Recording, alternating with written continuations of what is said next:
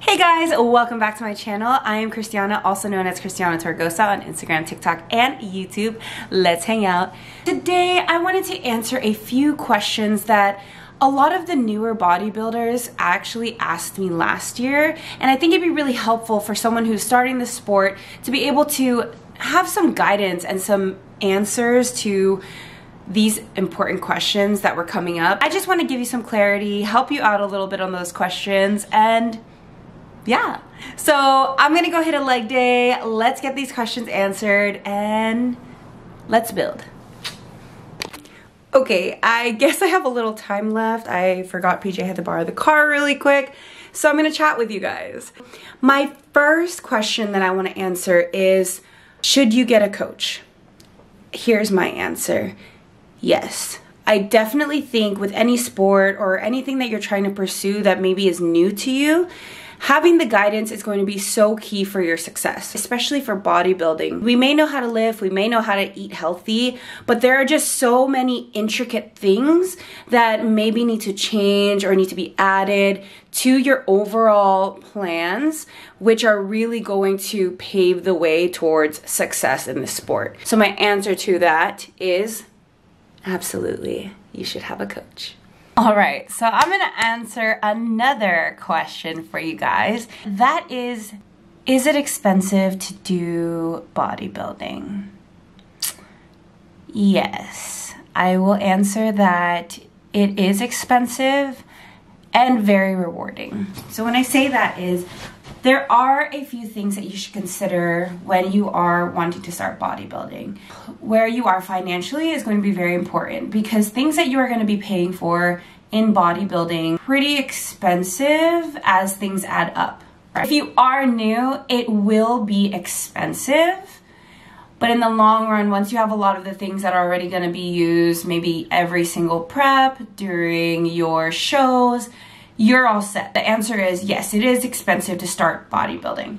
So as you begin bodybuilding, there are a few things that you will need to invest in. And for example, that's gonna be your coaching, the shows that you're gonna be competing in. And once you do get to choose a show, you have the option to choose how many classes you're doing, whether or not you're true novice, novice, or open. And really you can get that guidance from your coach and how many you wanna really enter. Then you're gonna need to invest in your suit, your heels, your jewelry, also anything like your meals. Also consider your groceries, what you're gonna need to pack for when you go to shows, definitely buying different sheets when you travel. And so those are just a few things that are investments that you'll be making when you start bodybuilding, but it's really after a while, when you do have all of the main things like your suit, everything that you travel with, it kind of goes down as you continue in the sport. So to answer the question, is starting bodybuilding expensive? Yes, it is expensive at first, and I would definitely recommend taking into consideration where you are financially because things can add up in the beginning. It is very rewarding and does come back to you. All right, guys, so that is the second question I'm going to be answering today. Yeah. All right, see you guys in a bit. Hey. Hey guys, so we are back from the gym. We are actually chilling on PJ's new chair. Shh. It's really comfortable and the lighting is super nice here, so yes. We just got back from the gym, had a really great leg workout. I am tired. I can't even speak. I'm gonna have my food here shortly. I want to answer one more question for anyone who is considering getting into bodybuilding and just starting their journey. A question that I got last year too was, well, how did you choose your division? And I chose my division. I think I want to do another revamp video of why I chose wellness, just to keep it more aligned to the overall theme of this video, just answering the question, how do you choose your division? Is you really choose your division. One, what do you want to look like? Or what physique do you want to build? I believe that's what you should ask yourself first is, do the research, look at the different divisions, either bikini, wellness, figure, bodybuilding, what have you. Just look up the different physiques, see what really resonates with you, and honestly what really sparks a freaking light in you. Actually, what sparks a freaking fire in you. As from my personal experience, starting in bikini and moving into wellness, I was really enjoying training for bikini, but I always had this like feeling and kind of a little bit of anxious feelings or just anxiety that I wasn't ever going to get myself to that level, and rightfully so. I just had that feeling for a reason, and I really had to lean into it. And finally, when wellness was brought out, I was like, that physique was like lighting everything in me to get my motor running.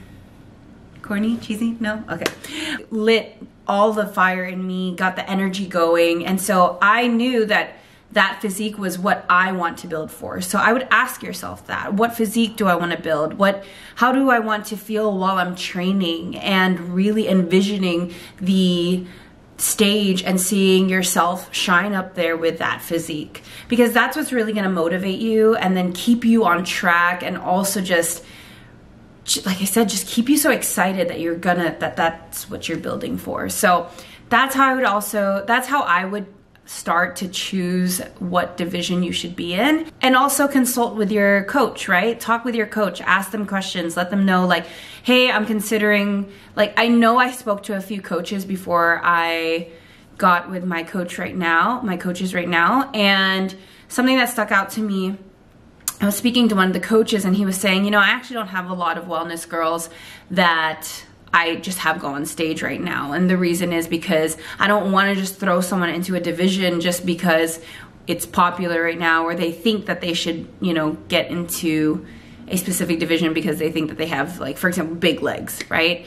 He was like, I really have to assess like what their body looks like right now. He was like, I really have to assess like what their body looks like right now, and will that really be a good fit for them, or will they fit better in this specific, you know, will they fit better in this specific division? So talk to your coach, get their insight. They're there because they should be able to provide you that information, and they should be able to guide you where you would really thrive. Those were the 3 questions that I wanted to go over with you guys. I hope this helped you guys out. I hope you enjoyed the video. I feel really good so far with our series, and if anything here is resonating with you and helping you out along your journey, whether you're starting, you're in the middle, you're already a pro, that'd be dope if you're watching this too, but like anyone. If you are just enjoying this, please let me know by liking, commenting, and subscribing. I am so excited. This is just the beginning. And yeah, I will close out the video here and see you guys tomorrow.